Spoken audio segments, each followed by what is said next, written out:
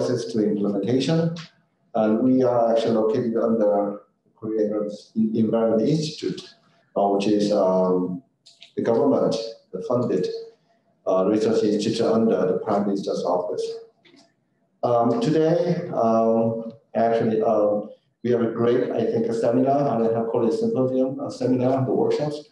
UAC meets Green, which is mostly important topics from our side, which is the environmental side and also the sustainable side, actually towards the Green Deal, which is our Korean government is strategically pushes and also challenges to our new futures. And also, most important topic is actually ecology. Adaptation science is ecology is most important area to prepare our future climate change, especially now we're looking at nature-based solution, which is NBS. And under that, our adaptation policy is mostly likely into the EBA, which is the ecosystem-based adaptation policies. So, I mean, through these the seminars, I guess I expected two very important presentations about two sides about ecology. So, and also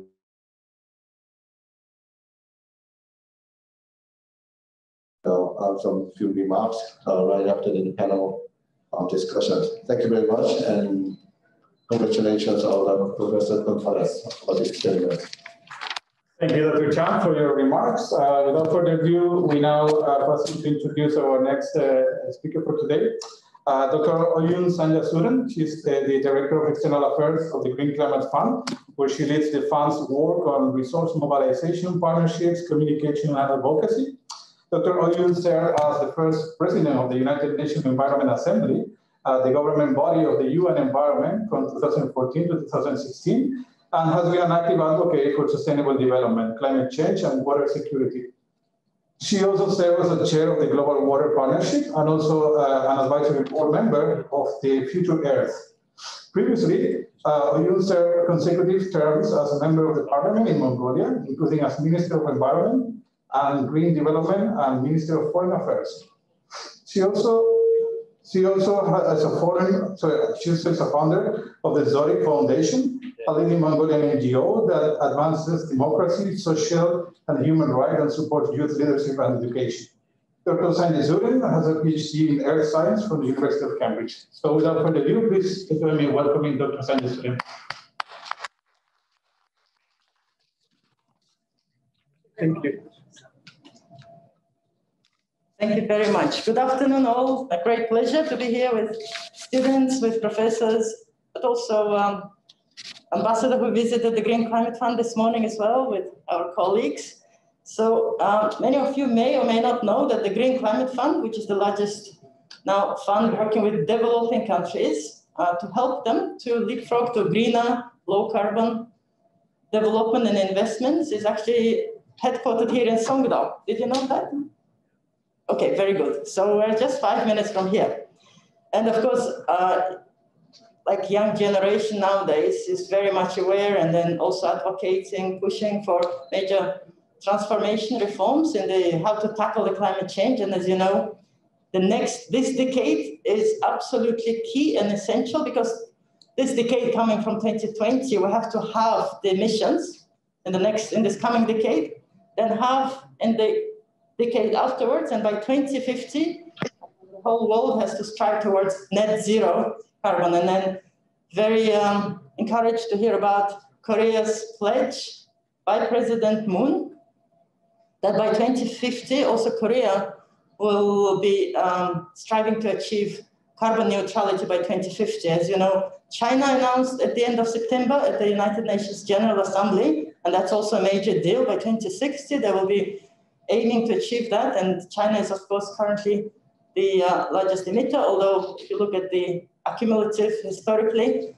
other countries like the United States, and of course, Japan also announced net zero. So in our region in Asia, Northeast Asia, we have Japan, Korea, and China leading the world with the political will, but of course, there is a major public and youth support for this. So it's very, very important. And If we see, of course, European Union already committed to net zero. If you add maybe United States, if they come with this commitment, then it's almost 70% of all the global emissions will be covered by that. So, you know, there was a lot of doubt whether the Paris Agreement, which was approved now 5 years ago, could be, whether the targets could be met or not. But if some of these major economies, including Korea, are committing, if the US comes in, I think there is some chance, and then everybody has to strive towards that. Cities, urban, is very, very important because, you know, the 75%, and I'll give you some recent numbers, which you probably know because you have to answer the exams probably for something like this, but basically, with sort of, you know, 2/3 of the global population expected to reside in cities by 2050. And by 2050, nearly, if you look at globally at all the infrastructure that is expected to be built around the world, nearly 75% by 2050, the new infrastructure to be built will be in the cities and yet to be built. So how do we build cities? How do we also integrate ecosystems, nature, urban ecology into those solutions, into this investment is absolutely key. And Green Climate Fund has been working now with more than 140 countries, all developing countries. And Korea is also one of the main contributors to GCF, same with the Netherlands, many European countries, as well as Japan as well. And then we're working with more than 100 what's called accredited entities to invest into greener, what's called low carbon, climate resilient investments. That includes also cities, that includes also infrastructure in the cities, and hopefully with the co-benefits for urban ecology and for ecosystems as well, to keeping the nature ecosystems as much as possible, also with the co-benefits as well. Now, I really would like you to also welcome to the GCF. It's not far away. So with COVID, it's not very easy, but we always welcome students to come, and then we can present maybe not only about GCF, but explain to you what are the real projects there that we're supporting. And even if you have your you know, academic papers, research, we're very happy to collaborate with you as well. So thanks very much all. Thank you. Good luck.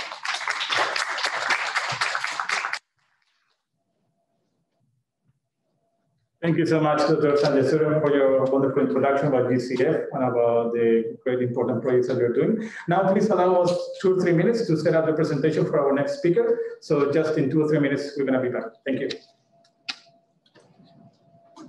Well, thank you so much for your patience.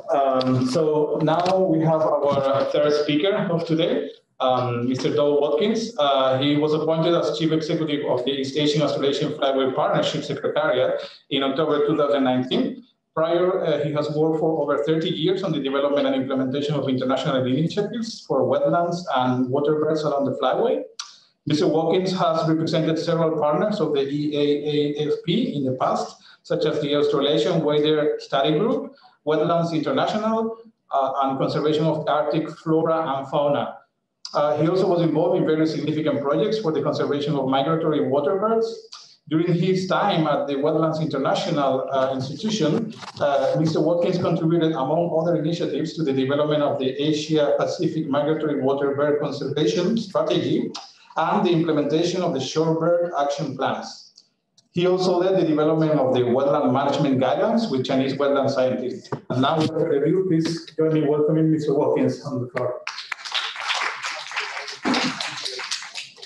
Thank you very much. Today, I just have a few slides explaining a bit more about the East Asian Australasian Flyway Partnership. So this is a non-legal initiative. So it's a partnership model. And it's a partnership model that brings together many different types of partners. The partnership was formed in 2002, but this is like the second iteration of the partnership. So, so we have more than 25 years experience in this partnership. It's links closely to the Ramsar Convention, and it's recognised as a regional initiative under the Ramsar Convention. And the Secretariat here is hosted by Incheon Metropolitan Government and also the Ministry of Environment. And you can see from the shot, these are the faces of the people that are involved in the Flyway Partnership. We try to meet every 2 years, but COVID has beat us for early next year. But these are the people with the passion for migratory birds and the wetlands that they use. Our partners consist of national governments, of which we have 18 involved so far. We have the intergovernmental organisations, the convention secretariats, which are also part of the partnership, a range of international NGOs, and also IUCN. So this is the breadth of partners that are working in country and internationally for the conservation of migratory water birds and the wetlands that they use. The key work of the Flyway Partnership is building a network of internationally important sites. To date, we have 148 sites involved in this network, and these aspire to be sustainably managed. In some cases, they are national protected areas. In other cases, they might not be. The sites are nominated by national governments. They seek to engage the local communities in the site to maintain the ecosystem services of these wetlands. But we're only part way to protecting or recognising all of the internationally important sites, as it's estimated there are over 1,000 internationally important sites in the Flyway. And we'd like to keep reminding our national government partners in particular that we still have a long way to go. Perhaps you don't realise, but here in Songdo, there is a wetland of international importance. The tidal flats around the new city and what was before the new city is internationally important for many migratory water birds, particularly on migration as they stage here before moving further south in the summer, in the winter. So the two blue areas you can see are parts of the Songdo Ramsar site, and they're also nominated as part of the Flyway network site. So right here, if you look outside the residential and the business areas on the mud flats, you are at our internationally important sites for migratory water birds. Also here, there is Namdong Reservoir, which is a basin which holds the stormwater running off from the urban area.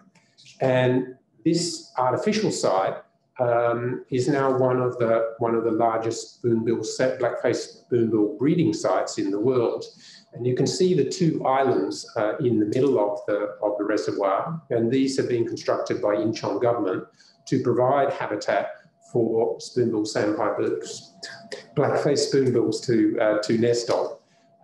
And in some years, there are several hundred black-faced spoonbills coming to breed in Namdong Reservoir. This is a shot of you can see the spoonbills across the small island. As yet, they haven't moved across to breeding on the larger island, but hopefully that will happen in the future. Further south of here is Chonsu Bay, and this is another site in the Flyway site network. This area, or the northern parts of Chonsu Bay, were reclaimed several decades ago, but increasingly the local community recognises that the loss of the fishery has been a major impact of the reclamation. So whilst the reclamation has provided additional areas for rice fields, and many migratory water birds come to feed in these rice fields after harvest, there is a strong interest in some restoration of the water bodies that are still in the centre of the site. Some weeks ago, there was an international restoration workshop held in this area to really move forward planning about how to restore the health of particularly the water bodies in this area. And I anticipate and I hope that the local government will include this in their suggestions about what can be done in the Korean Green New Deal. And it sets some precedent and develops some practices about how some of these reclaimed areas could have some of the values, particularly related to the water bodies, restored and to enable local communities to recommence the fisheries activities in these areas. It's proposed for the one to the west to initially start activities in this area. When we visited it a few weeks ago, the water was bright green because all of the nutrients come in and sit in this area. So really it has extremely low health at the moment, and there are major changes needed to how the water is managed in these areas. So that's my very quick presentation to show you that internationally important sites are here in the city and are present in a number of our flyway network sites, which are, for example, in Tokyo Bay in Japan and Osaka in Australia, in Hong Kong. So often areas of major biodiversity importance are associated with cities. It's just that we don't recognize it. We don't see what's in front of us. And I hope through the Green New Deal that there will be some opportunities to enhance some of these important wetlands. Thank you very much. Thank you so much, Mr. Watkins. Thank you for your wonderful presentation, opening our eyes on what urban wetlands actually mean, especially being here in reclaimed land. And definitely, it's something that we could have the chance to discuss a little bit further in the panel discussion. So really appreciate your presentation. So now, for another very special guest speaker today, we have the opportunity to welcome Her Excellency Ambassador Joan Dornevaart from the Netherlands. Before we welcome her, let me just tell you, as a very unique aspect of her profile is she's not only a high-ranked diplomat but also a landscape architect. So, being myself from that architecture field and urbanism field, I feel very honored to welcome the ambassador to this guest speaker. So now, without further ado, please welcome me to join Ambassador of the Netherlands, Joan Dornevaart.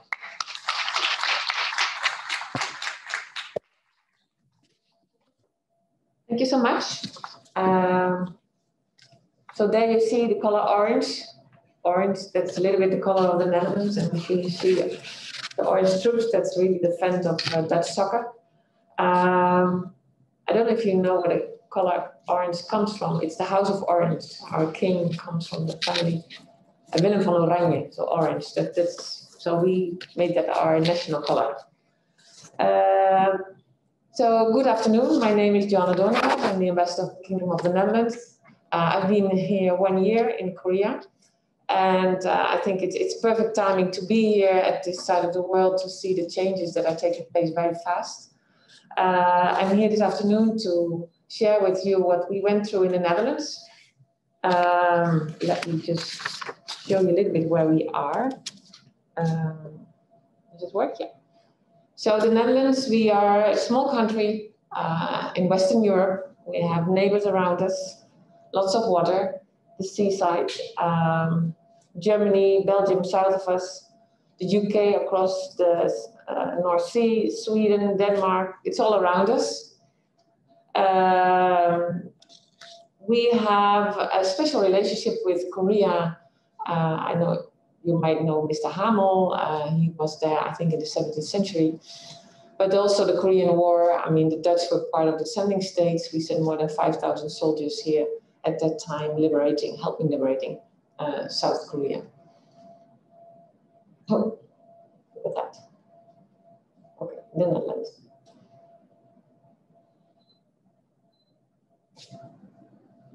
Should I do something more? Okay, oh, now these are just some figures that you might know. You know who this is? I think the elders don't know. There are some Dutch figures here that have that are known here in Korea. So who's sitting here was here coach of the national team. These two, we're very proud, our king and queen, Willem-Alexander and Queen Maxima. Don't know if this rings a bell. This is the Nachtwacht, Rembrandt. Van Gogh might know. This is the girl with the earrings. I mean, I'm wearing right now one. This is very popular. That's one of the painters from here. Anne Frank, some of you might have read her diary. And this is Hendrik Hamel, the one who washed the shore here in the 17th century. And he has a little statue in the Netherlands reminding of that fact. And this is Wouter Hamel. I think he's a songwriter here, and you might know him as well. So that's just some figures of the Netherlands. Something like that. Then another few figures. I'll get to the climate later on, but just to remind you what we stand for. The tulips, the windmills, ice skating. I can tell you we have this 11 city tour that we used to skate in the winter time that connects 11 little towns in the north of our country. So you would skate from one village to another on the lakes and on the little canals. I think the latest one is more than 10 years ago because our winters are not that cold enough anymore. But these are just the good old times that we could skate on the lakes.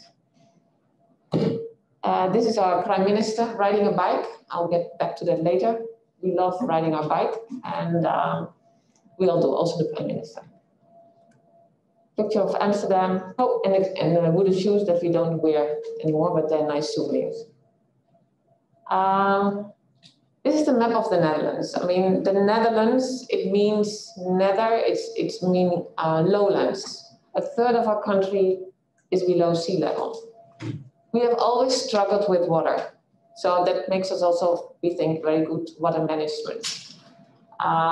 We are a small country. We are just 17 million inhabitants, very densely populated. Everywhere there's water. So we learn at a very early age, as part of our curriculum, to swim. So our economy is really also concentrated in the west. Like Schiphol Airport is 7 meters below sea level. And it's very flat. We don't have any mountains.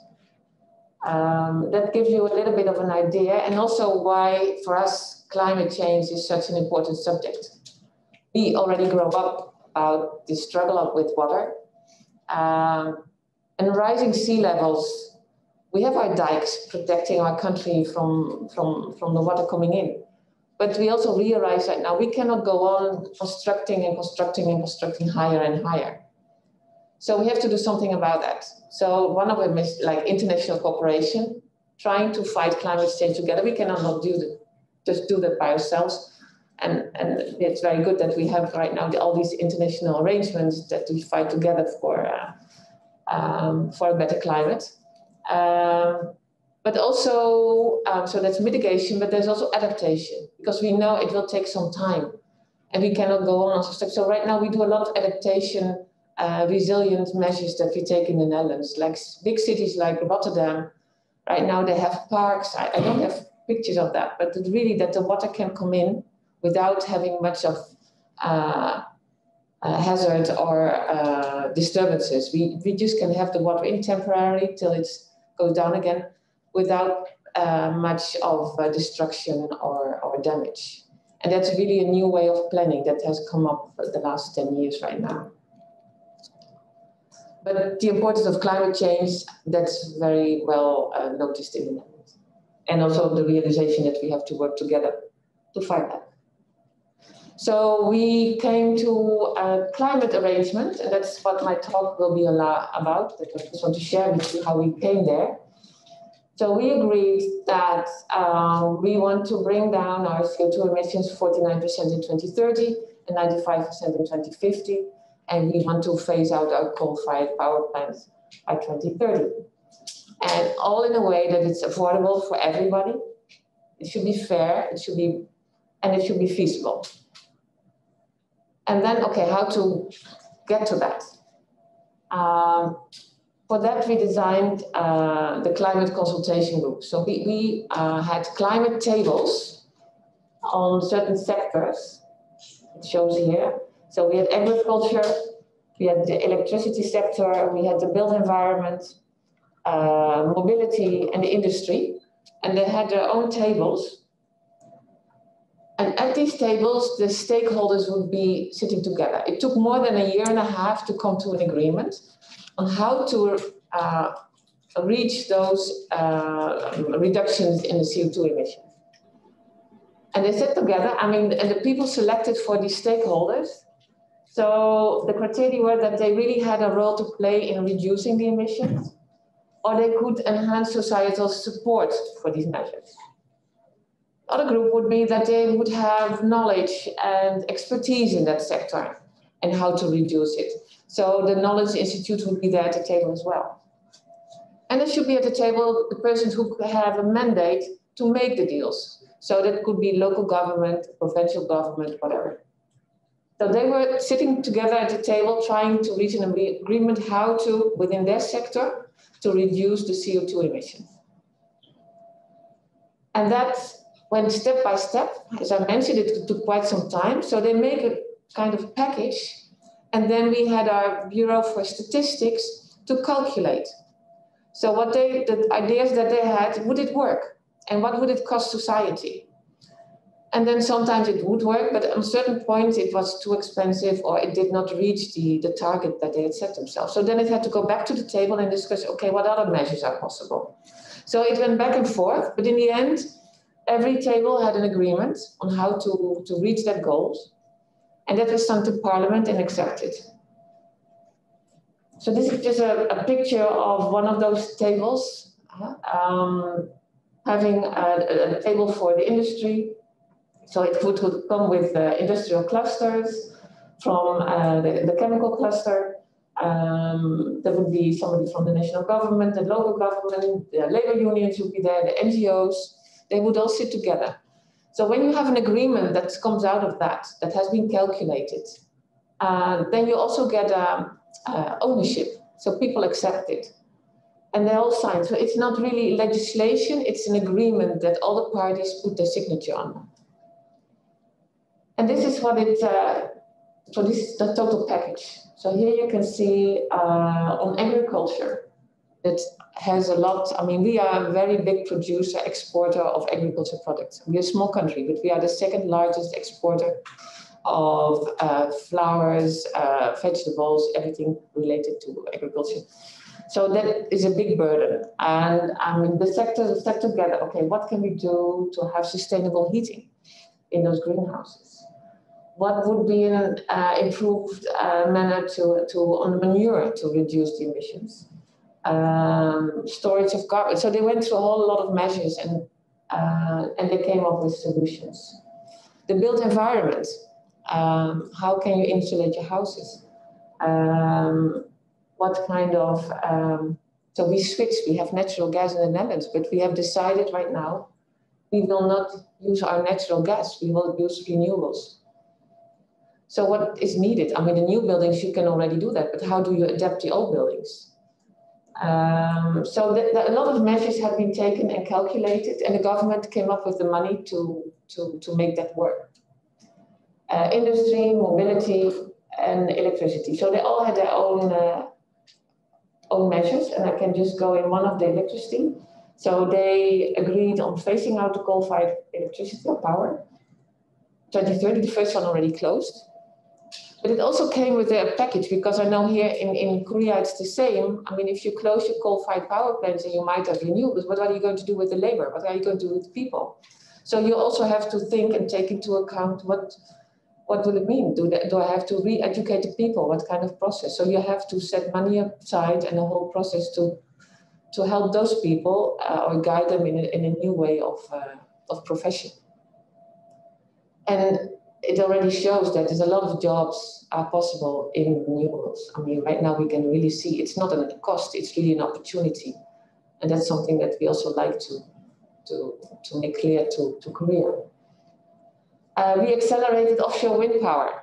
Right now, if you fly to the Netherlands, to Schiphol Airport, and you will make the route, usually the planes on the North Sea, you will see huge, immense offshore wind park.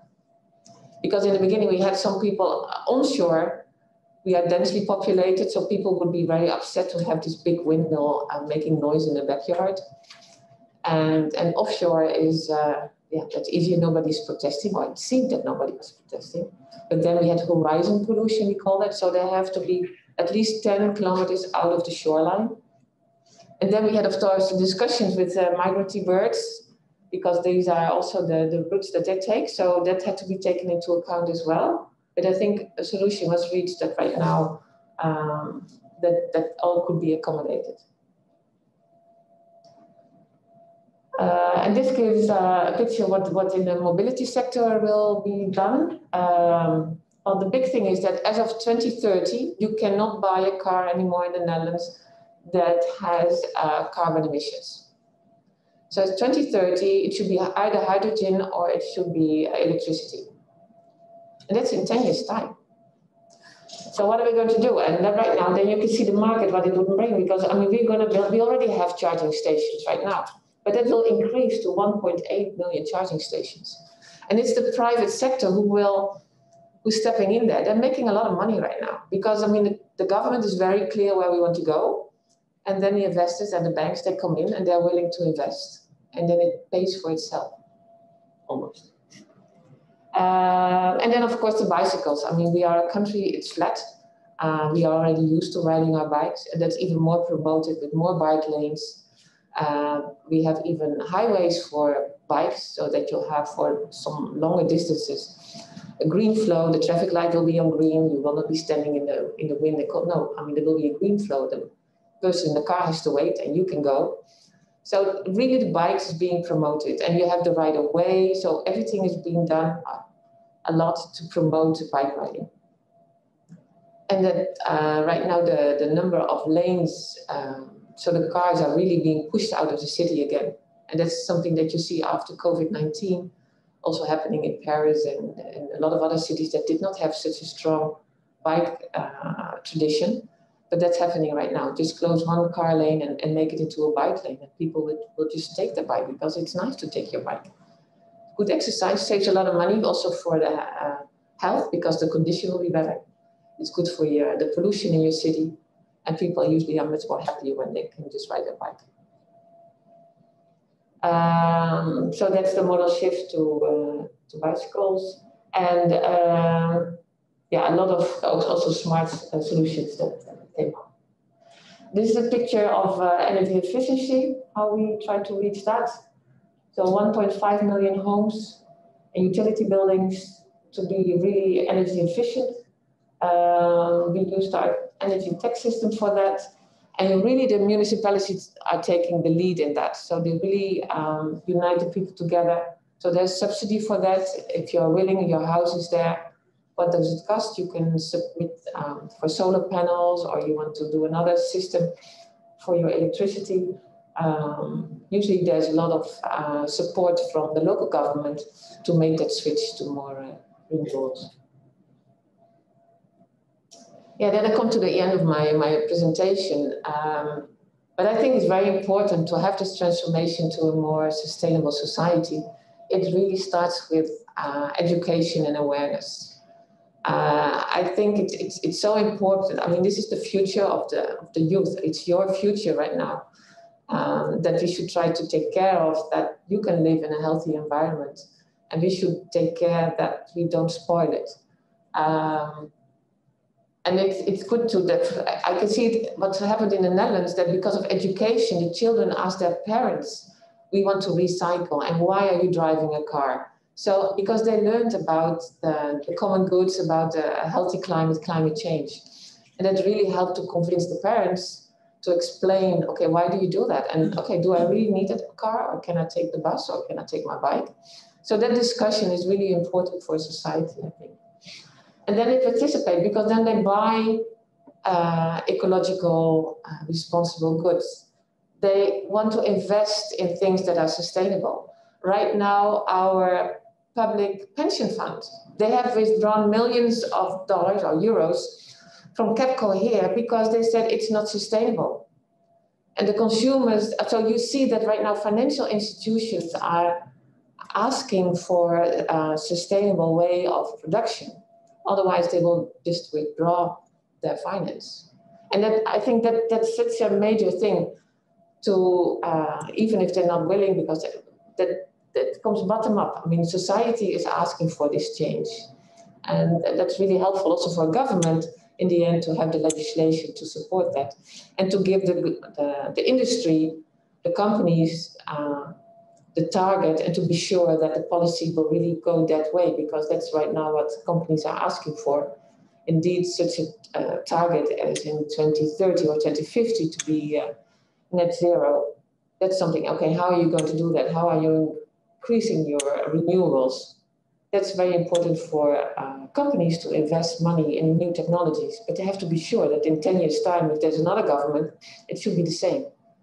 So that's also a role of government, but it also starts with society asking for these changes.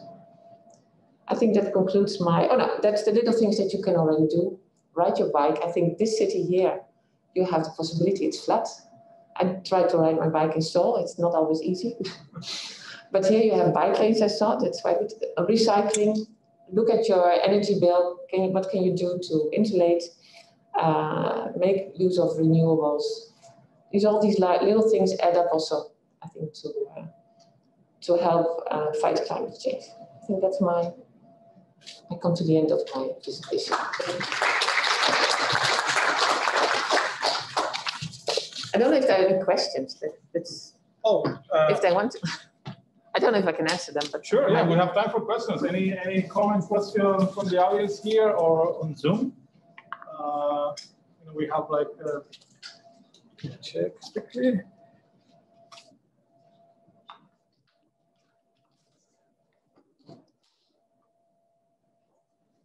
Okay. Yeah. So the energy. So we have, sorry, Dr. Sanjay, we have some mics, if hopefully it works. Yeah. Okay. Energy, thank you very much. I think it's very impressive and leading. So for energy, the target was 7% electricity generation by renewables, right, by 2030. Yeah. And no coal power plant. So the chasing out the 30% difference, is it sort of remaining coal plants, or is it the hydro? Hydro is an important one that comes in later on. And we still have gas-fired power plants, but that also has to be phased out. We have biomass, okay. But we realize it takes time. But the coal-fired power plants right now, the first one is already, although they have a longer lifetime, they're already being closed. Okay. Yeah. No new, and then close everything. Yeah, so no new, that's for sure. And we have also no nuclear. Right. So we try to find, and offshore wind is really something that in the beginning we had to, it was very costly and very expensive, and the government really had to step in. And right now it pays for itself. It really is, because I mean, with economies of scale, new technologies, and indeed, I mean, there's an electricity price, but it's worth, I mean, right now we hardly have to subsidize that. So they just have to hand out the plots and the requirements, but then the private sector steps in. Absolutely. Yeah, thank you. Any other? Okay, well. Okay, thank you. Thank you. Thank you so much, Dr. Brunner. If I may add to your comment about Songo, actually I was thinking we are living in a little mini Netherlands here. I mean, we are also surrounded by water. It's very flattish. And actually myself, I try to ride my bicycle as much as I can. So hopefully we will, I don't know, get some input on how to become more bicycle friendly. We have the bike lanes all around the city. So it's just a matter of, make people more interested about it. Oh, yes, please. Could we because there's one thing that... should we bring it? Oh, yeah, yes, go ahead, please. On the bikes, there's something, I mean, I've been right now 4 years abroad, but that happened very fast. We used to have, so we have lots of bikes in the Netherlands. There are more bikes than people. You have usually a bike to go, a very old one that sometimes gets stolen, to go to the railway station, another one really for recreation, and one when you have little kids that you need to put a lot of kids on the bike. But lately, I mean, we had also e-bikes, electric bikes, and usually they were for elderly people who didn't have. But right now we have these design bikes, and they're really hype, and I think that would go very well here in Korea as well. They're very expensive, but they're really very, very good, very cool. And you have to insure them because, but they are fast and they are the latest materials. You cannot see that they're electric because it's in the frame. It's really high tech. And there you can go just very smoothly. Although there's wind, it doesn't matter. You just go. And that really also stimulates people to ride a bike, because then the wind or the hill is not an excuse, because with the e-bike you can do it as well. Yeah. Yeah, well, thank you again. Thank you.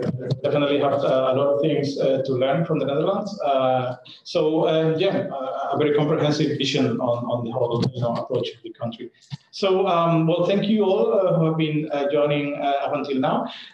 Please allow us a couple of minutes to set up the stage for our next section, which will include a presentation of our Urban Ecology program by our Professor Russell Asson, as well as some of our students who will present some of the projects they have been working on. Again, thank you so much, and please come back in about 2 or 3 minutes, okay? 2 or 3 minutes, we'll be back here. Thank you.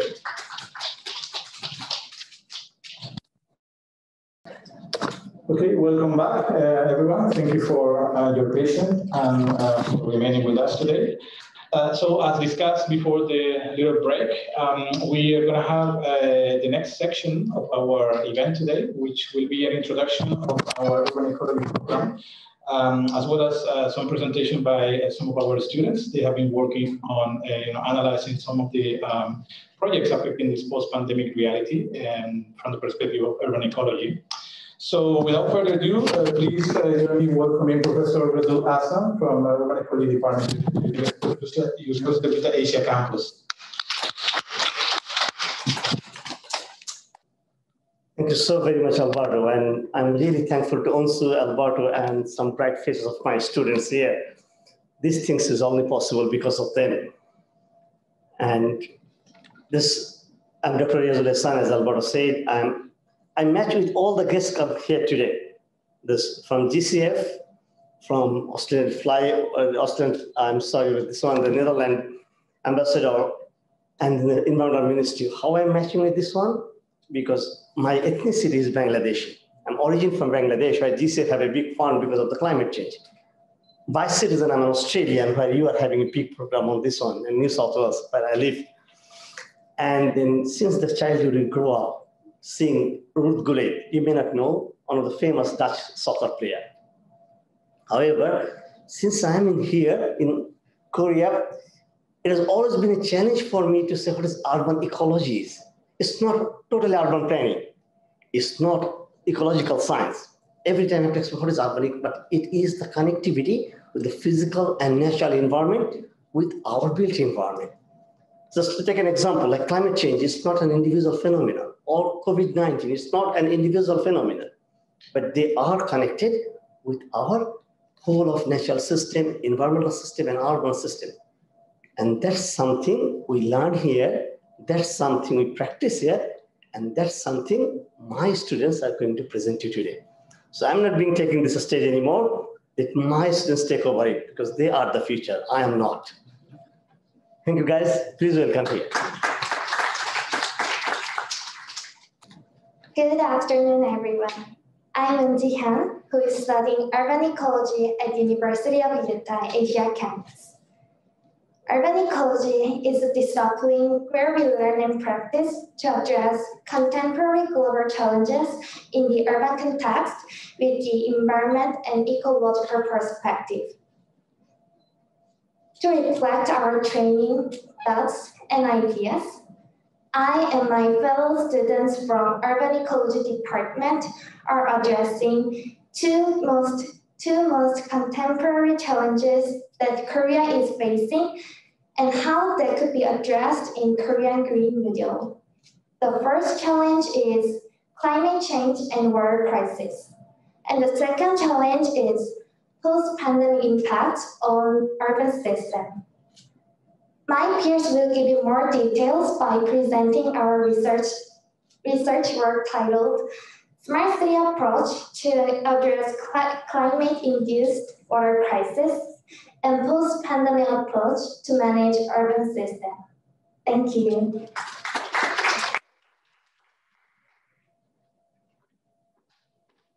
Hi. So,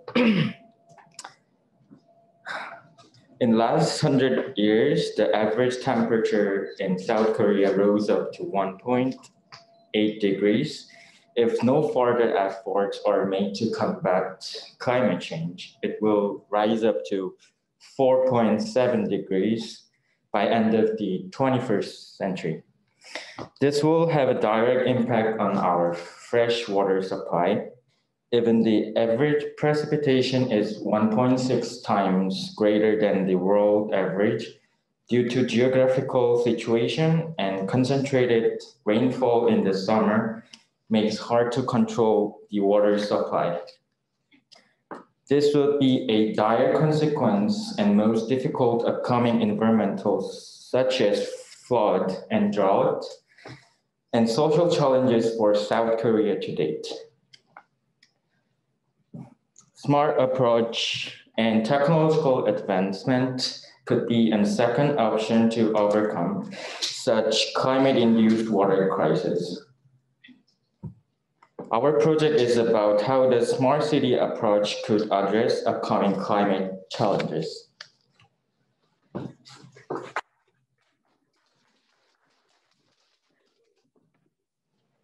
So there are smart approaches that would be easily applicable and can be practiced in smart city context, such as something to be more sensitive to water and minimize climate-induced water crisis pressure. For example, sponge city, where city would act as a sponge and rainwater harvest to minimize the load on fresh groundwater. At the same time, green roofing, a smart building design, can meet the needs of local water demand. The new Green Deal needs to be proactive and address smart technology-based solutions as an alternative to address upcoming climate challenges for South Korea.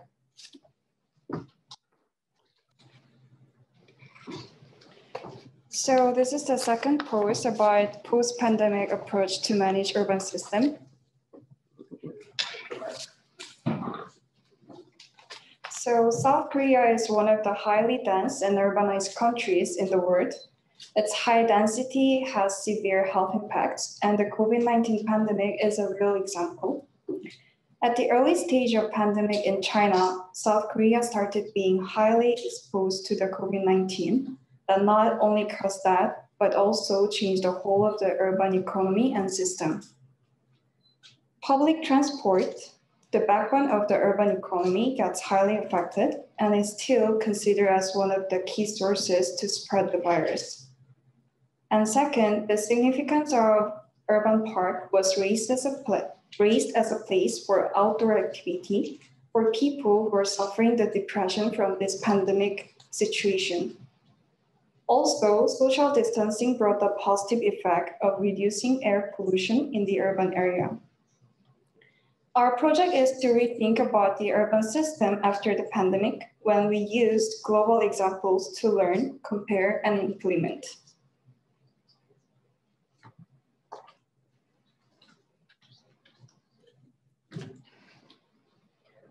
So over the past decades, South Korea was achieving remarkable economic growth. But as soon as the COVID-19 struck to the country, the growth of the economic started to slow down. Emphasizing the necessity of a rapid change, on July 14th, the Korean government finalized and announced the Korean New Deal. This is a national project to revive the economy from the COVID-19 incident. It generally aims to minimize the economic loss and lead a global community that adapts structural changes. The Korean New Deal contains 3 policies, which are Digital New Deal, Green New Deal, and Stronger Safety Net. So based on these 3 policies, the Korean government will manage total 28 projects and invest about 160 trillion won. As we all know that COVID-19 is a pandemic as a global threat. Therefore, we need to look from the global context and need to localize the global practice. Keeping that in mind, we introduced some global examples like Singapore, Milan, and London to evaluate their urban management system as a post-pandemic situation. By analyzing their pros and cons, we could learn from their actions and see how the lesson could be embodied with the Green New Deal to achieve a better, healthy environment for the future South Korea. Thank you for listening.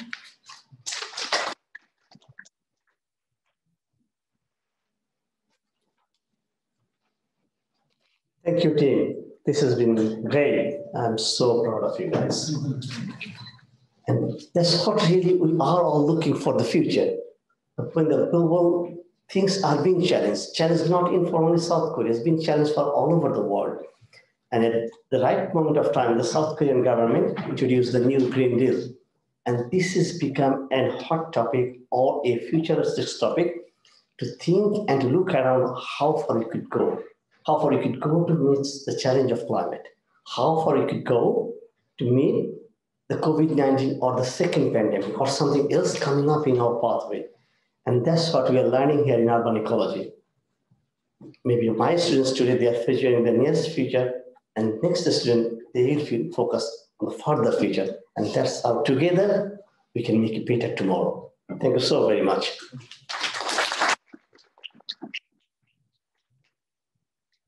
Well, thank you, Professor Hassan. And thank you to all your students. I mean, you guys have been doing. Yeah, you have been doing a great work, and I'm pretty impressed, about your presentation today. So again, thank you for raising those topics, which are really emergent, I think.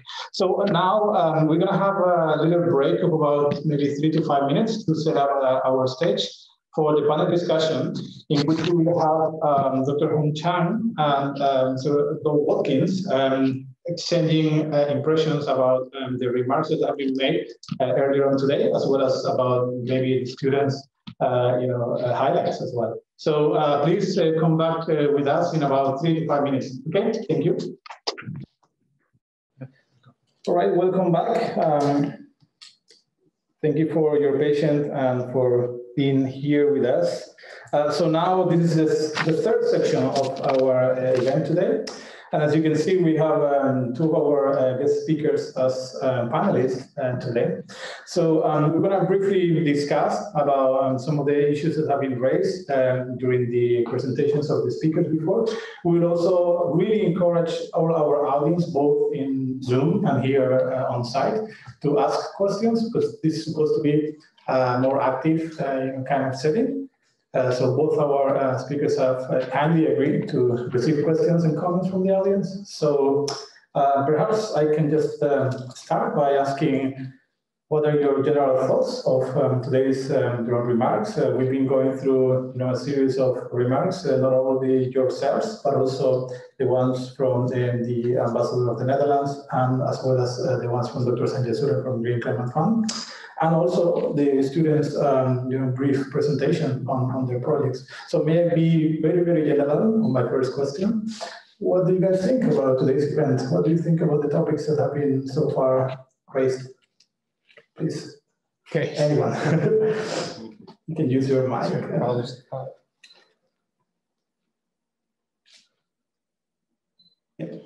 Thank you. Thank you very much. I felt it was a very interesting session, and it's good to see some light presentations for a change. Often presentations has got so much information in it, it's very difficult to absorb all of that information. But I think today they were nice and light, and presenters were highlighting some of the issues that relate to approaching a Green New Deal, or approaching the issues both of the carbon story and hopefully biodiversity story as well. I was particularly interested to hear about issues with potential water supply in the future. And so I'm going to ask a question about it. Coming from Australia, I'm very familiar with the issues of water supply because Australia is such a dry country. And am I right in thinking that the issue is the storage of water, and that the storage of water will become a bigger problem in the future because will rainfall decrease and evaporation perhaps increase?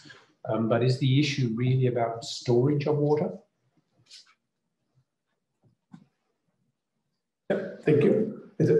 So that's my question about whether the problem about the water issue is that Korea's reservoirs are limited in their ability to store the water. And so the problem is about storage of water for the dry periods of the year. Is that the nature of the problem? Oh, good question. Please, we have some microphone for you there. Yep. So, thank you so very much. And I'm also from Australia. Australia, as you said, is a dry country, and I'm from South Australia, which is the dry state of, so that's the driest part of the world. So I can tell you a little story that in South Australia during the summer, they don't allow us to garden because the water crisis is that much. If we wash your car in your car bay, your neighbor will call the police. And these guys doing a stupid job, staying water. That's how we grow up in South Australia. And that's why, since we are here, as this is my concern, how water is a crisis for Korea. During my students and I were doing research, the geological location and geographical location of South Korea is one side is the land bounded, but the other three sides is completely seawater. So groundwater of the freshwater level is really low. The freshwater is still salty water. And the only source of freshwater they're getting is coming from north, and which has some political boundaries beyond my capacity of measuring, but the other source is on the rainwater. Seawater, they can use it by desalination plant, which is very expensive. Though South Korea has some desalination plant, so they are only measuring the rainwater reservoir. However, you can add something more, maybe I missed some of my research. There is not any policy or real strategies how to harvest the rainwater in South Korea. And that's why you might find the vegetables here are quite expensive. The reason is the groundwater table is very low and the farmers have to pay a lot for the groundwater, and that cost of vegetables price here is so expensive. And then that is like they have reservoir, but that reservoir is not connected to the sea. So the freshwater supply is very limited. That's what we found in our research and also present in Europe. And top of that, the climate change precipitation level that causing the extra burden of the freshwater supply. Then we have to start thinking how smart technologies could be a solution. Because we have all the high-rise buildings, especially in South. Why don't you make those houses as a greenhouse? Green design, because then the rainwater can be easily harvested. And at the same time, we can have a smart technology to monitor the water consumption. So we can reduce the freshwater dependency. We can use the grey water treatment plant. And you'll be surprised to know, it is very interesting when I found the water we use in the toilet here for flushing is the drinking water. Can you imagine that? The water we use for washing our clothes in the washing machine is drinking water, fresh water. You take it? So that's why can a smart technology could solve it? Because we don't need the drinking water for flushing or washing our clothes or washing the cars. Because that's how I grew up in South Australia. Like, be careful, don't use that one. Drinking water is only drinking water. So that's what we're trying. But South Korea is still in that challenge. Maybe we're not in that alarming stage, but the day is not very far. Thank you. Thank you, Professor Hassan.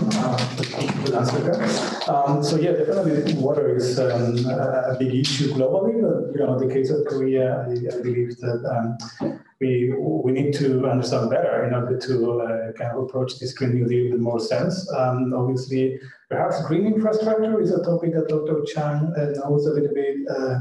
And also, like, the way in which adaptation strategies, can imply the use of water, either waste water management, water reuse, water cleaner, that kind of aspects.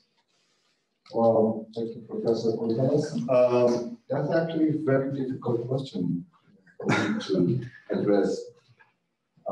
But first of all, now I understand why you organize this seminar in this way. I'm from most like in government side, and the next like global finance from GCF, and then it's probably like in partnerships with like in NGOs work, and then goes down to international examples. So we try to looking at some of the different sides view about this and then on the Green New Deal and also post-pandemic. And also very impressive work from the student, right? Yes. Student, and very impressive. And we have to actually invite some of people to have some kind of invited lectures or invited presentation from your work. So thank you very much for being here, inviting me here. And before making some of answers from water resources, actually many people understand about what climate change is. I believe probably most of all can think about what is climate change. And our center is actually mostly devoted to the work in climate change adaptation.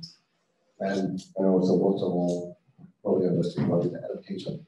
But the definition of UNFCCC of adaptation is all of work to adjust our economic and social, even ecological system to respond to the actual or expected impact, mostly the negative impacts,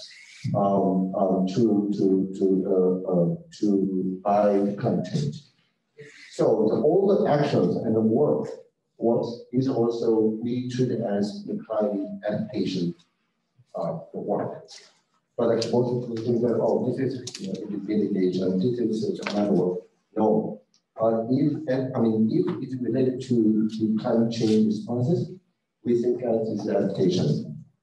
I might have a very broader definition about climate adaptation, but our government should be have a broader definition about adaptation, because now even though I'm closely working with the Ministry of Environment, they have very narrow the definition about adaptations.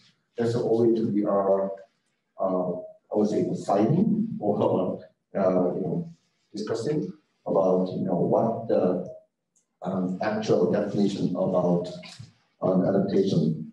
So anyway, so looking at these words, maybe and this is from the ministry work, so it's not deep enough we can take, but still we think as this one is very creative ideas.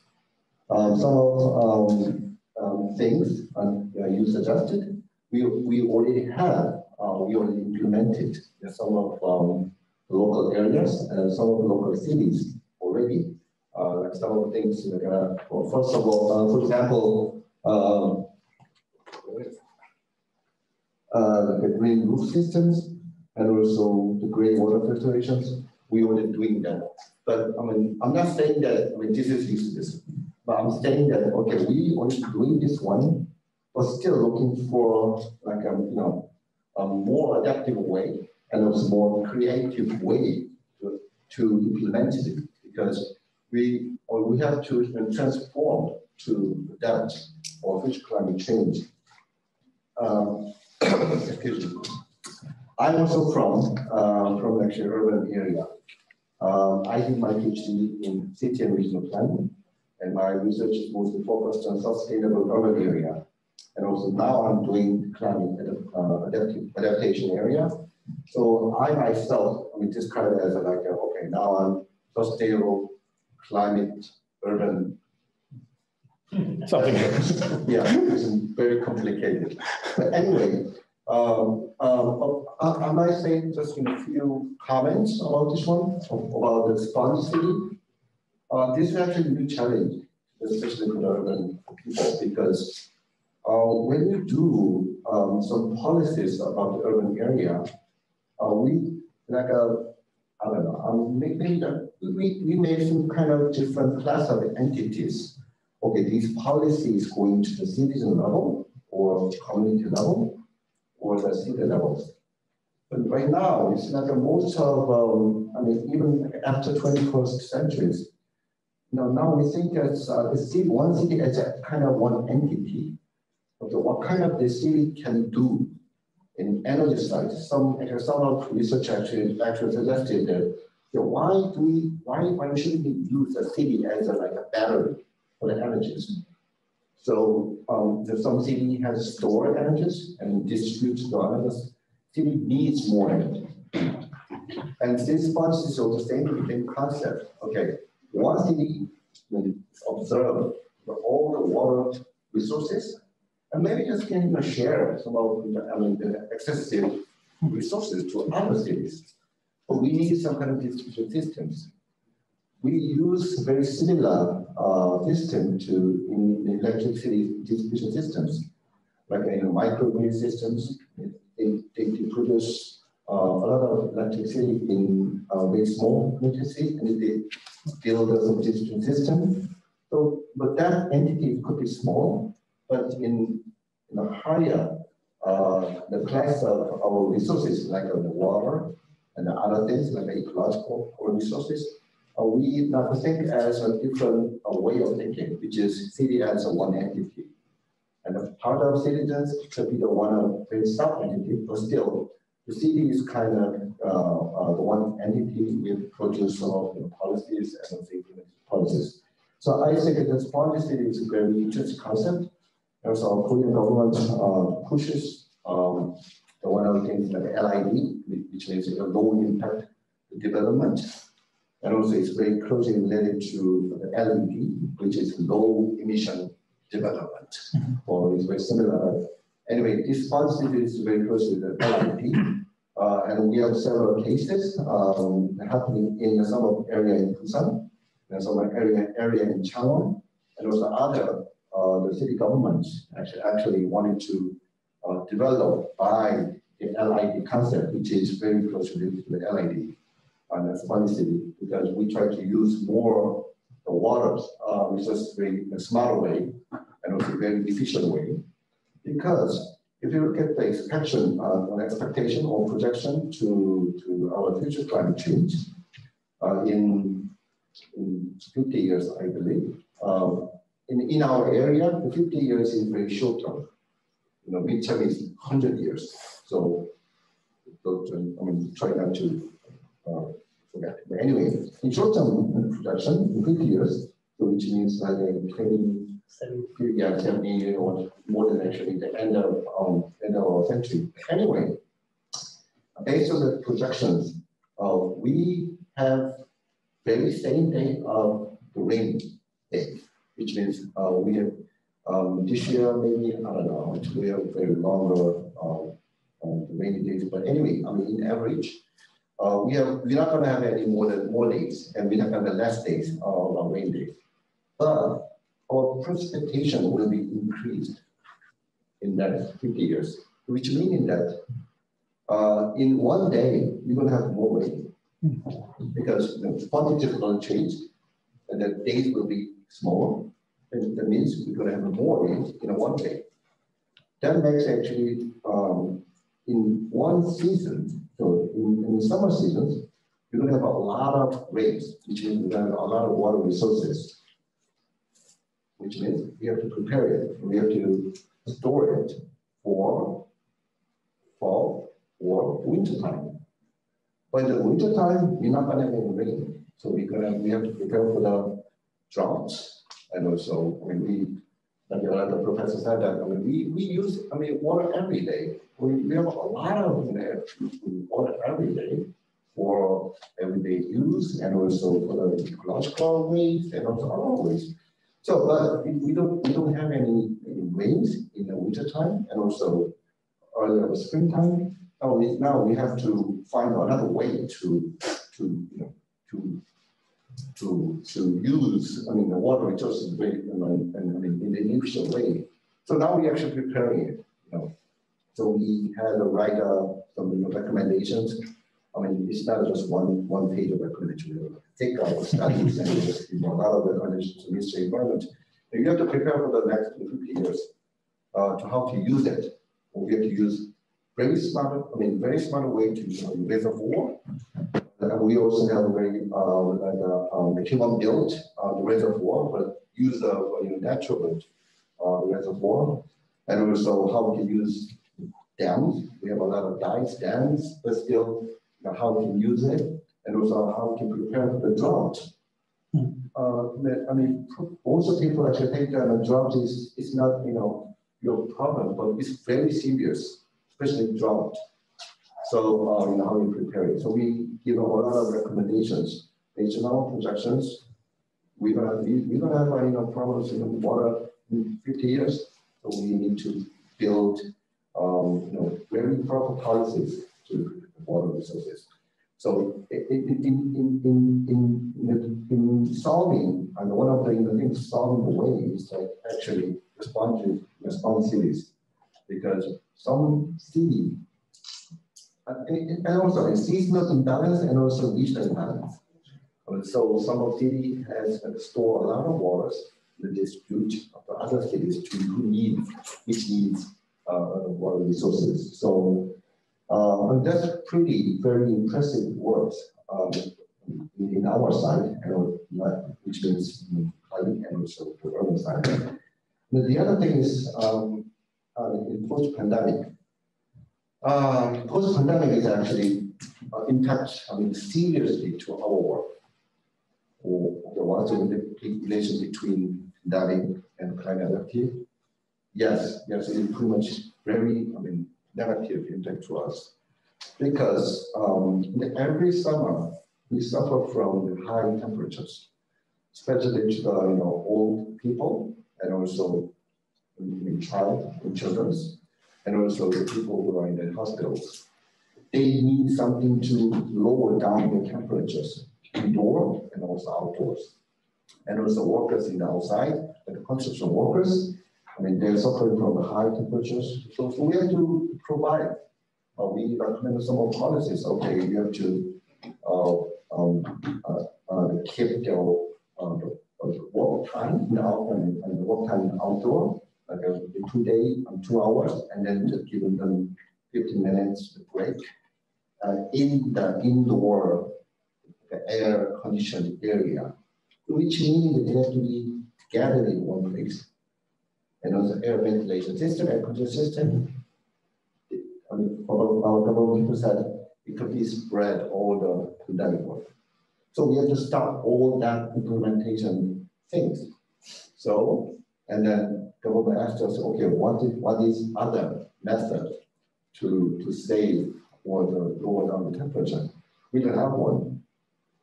And also we always give them advice to local people, that especially for older people, okay, try to get in one place, which is mostly like the civic centers, and then turn on the air conditioning. So try to use that facility to lower down the temperature. So now we can right now. So, and then also the negative things, we have much more larger numbers of deaths, and also people who are sick from high temperatures. So there's a lot of that's only one example of our adaptation work. We try to save our people from high temperatures, but actually pandemic is actually very, very negatively and drastically affect our work. So we expect more study about pandemic things. If you combine more creative idea about how you combine technologies and also pandemic and also adaptivity, we are actually open to take any good ideas to, especially for next year, I mean, pandemic is going to be last until maybe the end of the year.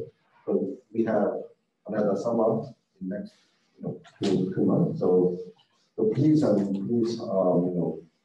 give us some of my ideas to prepare for the next summer. And the other thing is, I just had to Professor Summit to mention very good things. The technologists can actually manage some of infrastructures and also the water resources. The base science for application area is how we can accurate or precisely project our climate change in next, I think, 50 or maybe more than 100 years. And then now how we can project our impact from that already changed or projected climate change. And then we calculate the risk, what kind of risks we have based on our projected climate change. And then we need data, and we need current data or historical data. But we cannot measure in a fine-tuning everything. So we need now depending on technologies. So now we try to build AI-based monitoring system for the water resources. And also we try to use more ICT-based monitoring system for the water resources, and also the mountains, how many trees we have, then we can calculate, how many CO2 is observed or emission, something like that. So we actually heavily depending on ICT and AI based, but still there's a lot of steps we have to make, because this is kind of very initial stage, especially for the gathering data and also analyzing the impact of the data. So yes, we pretty much I'm kind of looking more in the interest. But anyway, my final say is I believe Songdo is also a landfill area. I think, and also the ambassadors showed us a lot of cases about the Netherlands. The Netherlands is actually a low-lying area. So Songdo and also Netherlands, I'm not sure about the area, but very a lot in common. Mm-hmm. So especially for the not whole Incheon, but the Songdo area, but students can study about a lot of Songdo, but still, if you look at the Netherlands cases, probably will find very, useful cases, policies. We can learn, also exchange some experiences. So I think it is very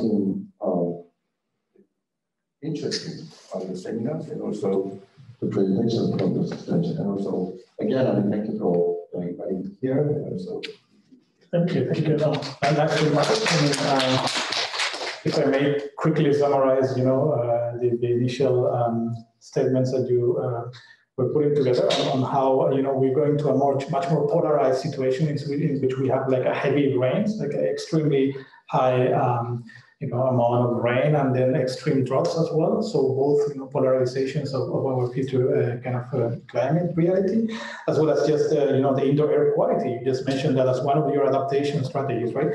Not too long ago, I had the chance to participate in a seminar at Dr. Chang's institute, and actually, I was pretty much impressed on what type of creative strategies they are coming up with this, adaptive mindset. And actually, one of the things I discovered is that this pandemic, if it's something, it's definitely something you have to adapt to. You cannot just forget about it. It will go away. No worries. No, actually, we have to adapt it.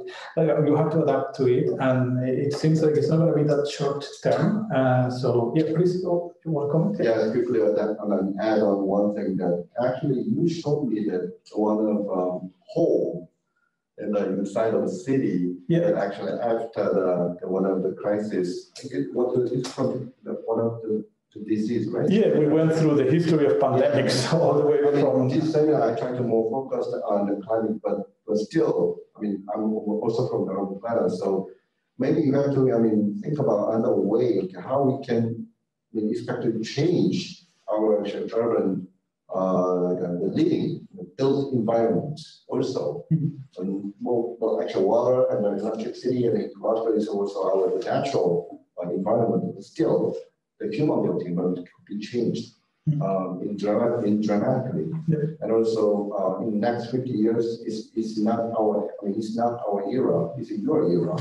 So you have to more work on that. Definitely.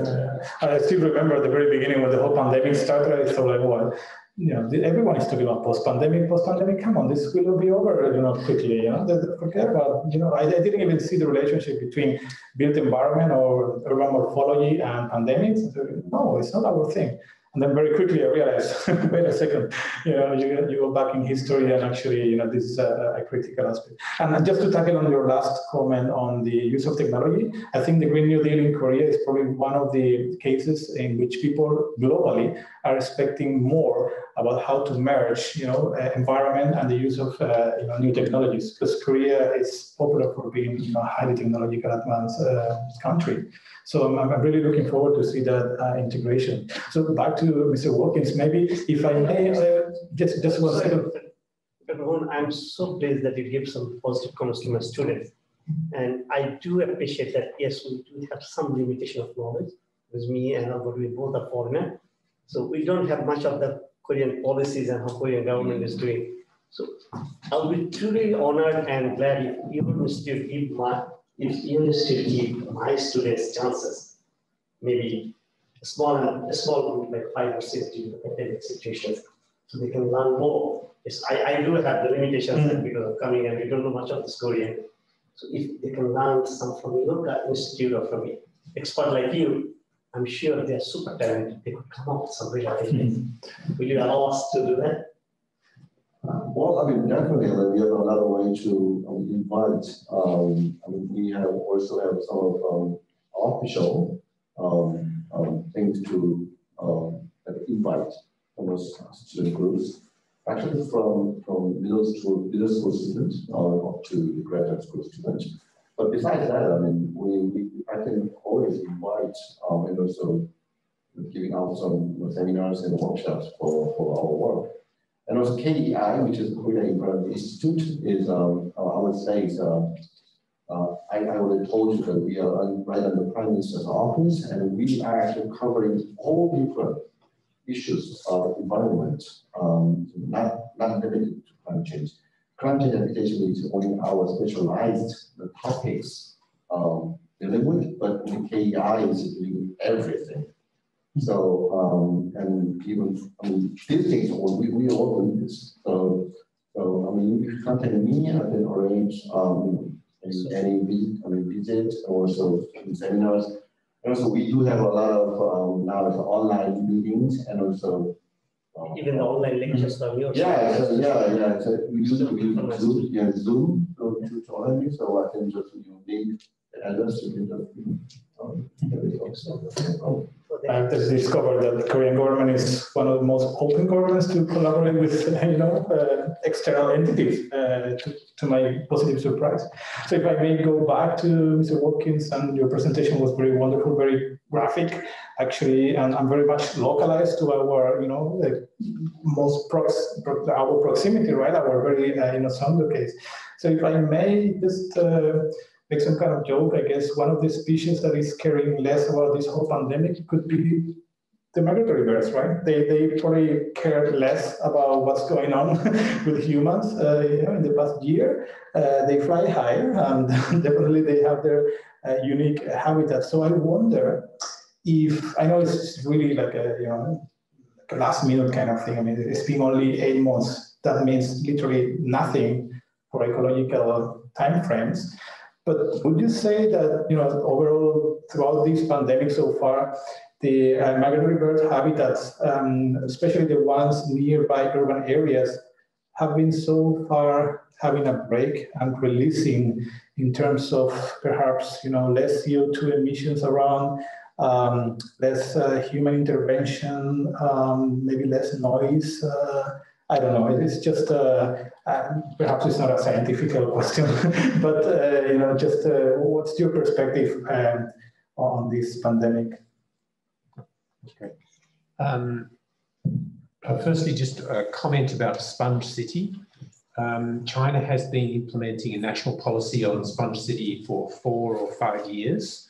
So if you're interested in Sponge City, do have a look at what's happening in China, because they are really, it's a national policy now. So all local governments have to pay attention to the Sponge City elements and trying to get water back into the groundwater system rather than discharging it into the rivers. Pandemic, migratory birds. What it reminds me of very much is these diseases which animals have and animals can pass to humans.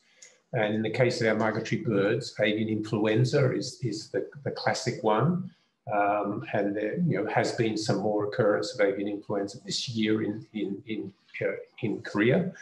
But this is a lot to do with animal husbandry and how we farm animals. And as soon as you have in big densities of poultry, for example, then that's ideal circumstances for disease to be communicated between those animals. So in part, the issues are about our animal management systems and how we do biosecurity and how we ensure that our production systems have very strong biosecurity to really limit this ability for disease to exchange between wild animals and domestic animals. And even within the COVID situation, you will have seen the problems with mink. The raising of minks in Europe, and these now contracting a version of COVID. So we can anticipate, this is an ongoing issue with animal husbandry, and biosecurity is what we have to focus on, and strong biosecurity. Now, you asked me something at the start. Yeah, whether urban wetlands have been somehow having a release or some kind of, fresh air, just because humans, we are more quiet? Possibly. I don't think there's much difference, really. We don't, so one of the issues here in Songdo is that we need to create more programs to introduce the importance of the area around Songdo for migratory birds. Nandong Reservoir is an ideal one, which, and maybe there'll be more efforts to improve public access around that site and more information about what's happening at that site. But we can do a lot more with interpretation materials for the tidal flats. And being able to introduce to more of the population of Songdo about high tide and where to go and where to see all of this this energy from these migratory birds as they come in at high tide. So there's more for us to do with introducing people to the wildlife that are around them, and these additional things that are happening here in Songdo, which at the moment people are not aware of. Sure. Well, thank you for that. May I ask you also, from your background and your experience, both in Australia and globally, have you seen anything closer to what the Korean Green New Deal aims to be? I mean, do you have any good examples of governmental approaches to climate solutions, climate actions? Perhaps on a local level. It doesn't need to be on a national level. But maybe, since you have been working extensively, globally and in the Australian region as well, maybe some good case studies that we could look at, or maybe not good case study, but counterexamples of what not to do. Okay. So I have focused a little on this issue in that Australia is a major exporter of carbon. not so much in coal for power stations, but particularly now for LNG. And there are issues with how we do our carbon accounting and who is the one which country is responsible for the carbon, if you like. And so we still have some major issues with where the responsibility sits for the carbon emissions. And at the moment, it's the user of the carbon where the responsibility sits. And so if you're a big exporter of carbon, it doesn't create a big carbon debt for the country that's exporting. It creates the carbon debt for the countries that are burning it. And so this does cause some distortion in how things are done. And whilst LNG is promoted as a transition approach for energy, LNG has a lot of carbon emissions during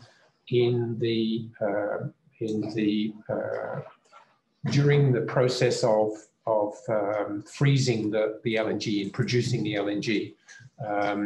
And these are some of the gaps in how the carbon accounting is done at the moment. The other issue that we have is not only with coal for power stations, but with coal that we use for steel production. And so this is a much higher quality, higher temperature coal, which is used in steel production. And Australia exports a lot of that metallurgical coal to Korea and to Japan and to China for steel production. So this is another little gap area which we don't hear much about in the carbon story, but this coal is essential for the production of steel.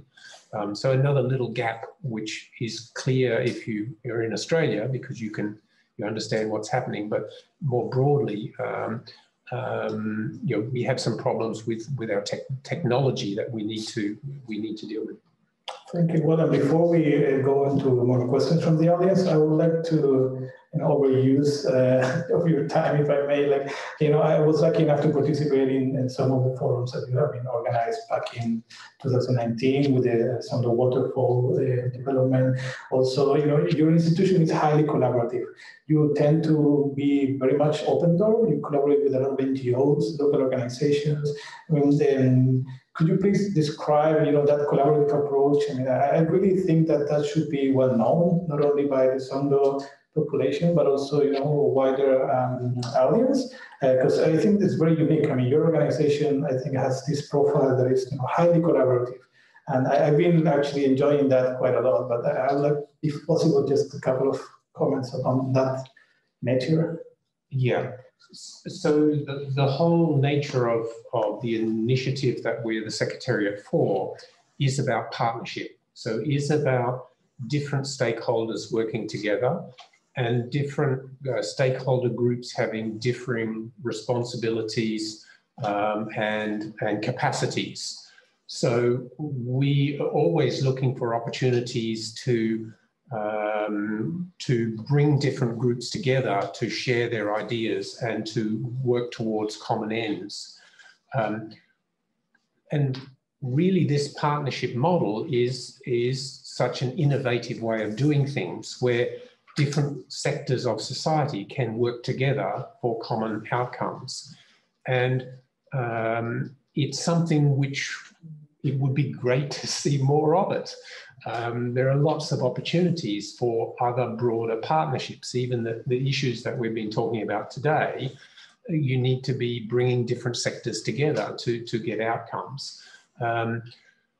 So that's why we look to be so collaborative, because of the opportunities that it develops, and it provides the opportunity for innovation. People are challenged with different ways of thinking, and people, other organizations and parts of society can access new information, which previously they were unable to access. And then from that, they can create new ideas and new visions about where they would like to go. So partnerships. Yeah, it's a great mode. Thank you. Please check out on their social networks and their website, AAFP. They are highly active and they organize a lot of interesting gatherings, discussions, knowledge sharing events. So yeah, keep an eye on that. And if I may open up for questions, we have like around 10 minutes for questions, comments from the audience. We have students and professors here. Maybe some of you would like to make some comment or share with us how have you been digesting this information today.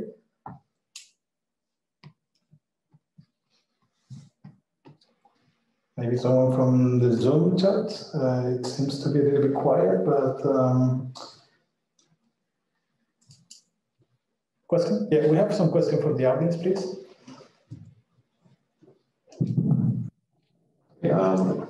Myself, I'm Ikipon Lee from International University, just like in the same area. And even I'm also doing some like work on the climate change and pollution mainly. And also, yeah, this, he wanted me to get here, but a little bit late because of the US meeting. And while we are having this kind of communication, saying that you may need to have some kind of like the fact about like urbanization, but that is the global, it's not only for Korea and even Mongolia and some other countries. And then for the young generation, somehow when we're dealing with this kind of topic, then just trying to something about what's been really happening outside. And this is one thing. And the second one is this morning I got a small video clip about climate change, and then it was very informative. However, at the end of watching it, I was kind of like tired and getting sick because we have been talking and discussing about climate change response and for a while. So again, I would like to suggest you young student to consider to do some real things, some practice, rather than just like talking and discussing about it at the end. We somehow we try not to go back to the beginning.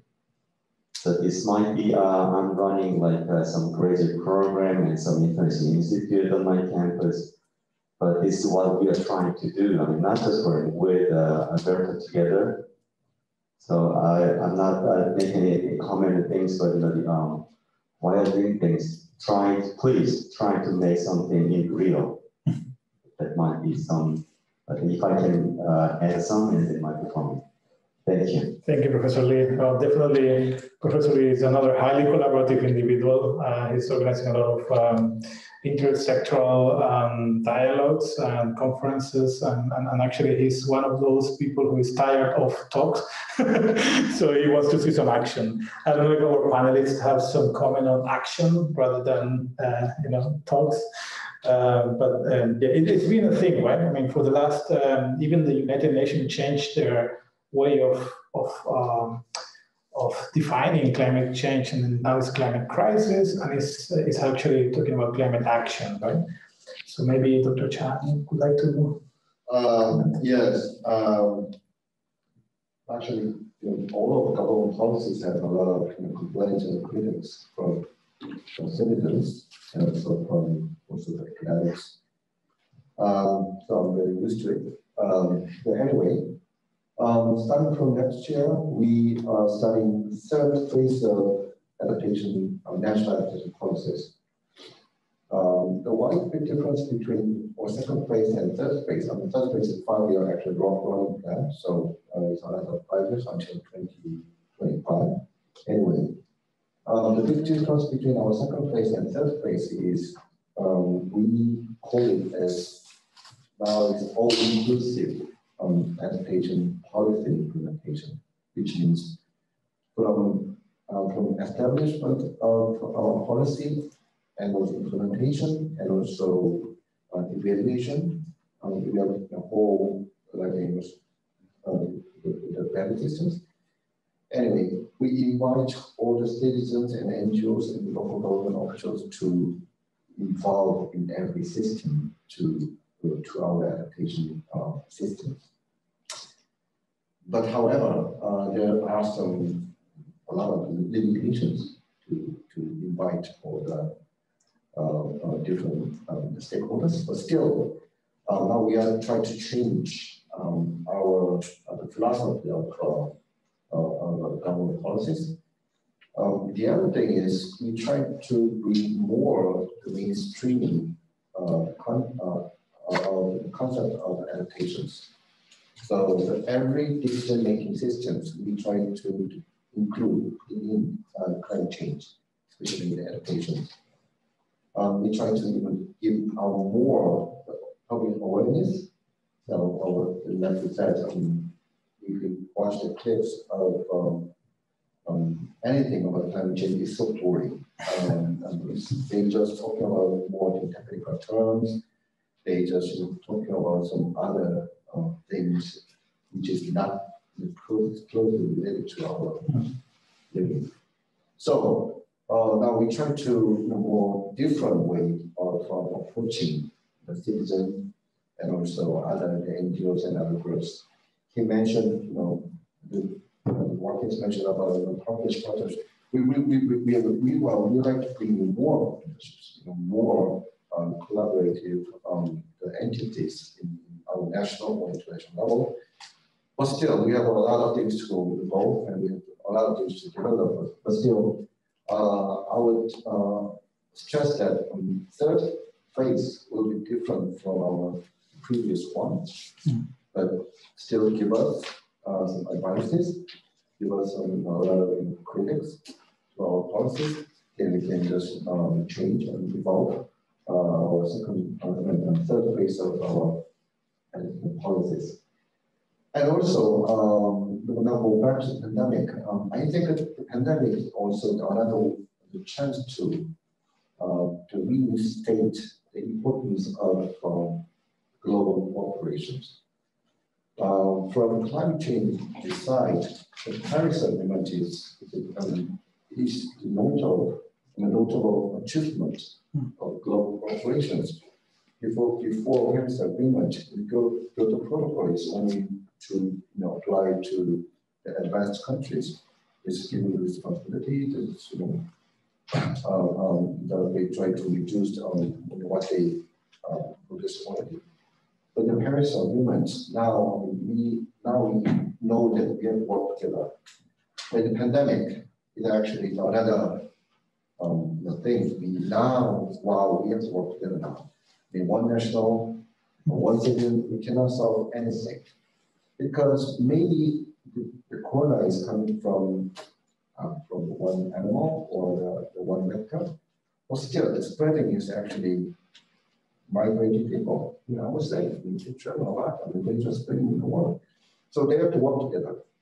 So this is a very good chance to actually rethink the importance of global cooperation and also going down to citizen level. So yeah, I would take very comments about the cooperation and also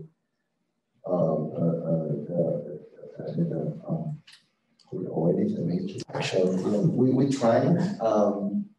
So probably not satisfied for all of our work, but be patient. The one thing we are working on. Thank you, Dr. Chan. Well, I guess it comes in the kind of Korean nature to be always demanding, right? And always like trying to look for something better. So, I think I see that as a positive thing, actually. Mr. Wilkins, would you like to maybe have some ending remarks on the action aspect of it, or anything really that you would like to point out at this stage? Really just to say, yes, sorry.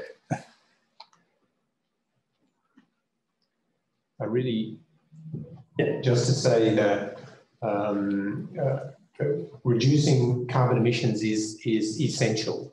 And even if the Green New Deal only focused on that aspect and delivered on that aspect, that's a great return. It's so imperative that we address this issue, and even if it's not very green, we need it no matter what. So whilst we may identify lots of other things that could be done as part of a Green New Deal, if Korea is able to significantly advance the reduction in its carbon emissions, then that will be a very great outcome. Thank you, thank you. With that positive note that no effort is small, I would like to wrap up our session today, but before that, I would like to say thank you to our panelists today for staying with us until the very end of the session. Thank you to our very special speakers. All of you have been really a great asset for us. And also thank you to our students who have been working on this project tirelessly. And thank you to our PR marketing department, which has been organizing this wonderful event.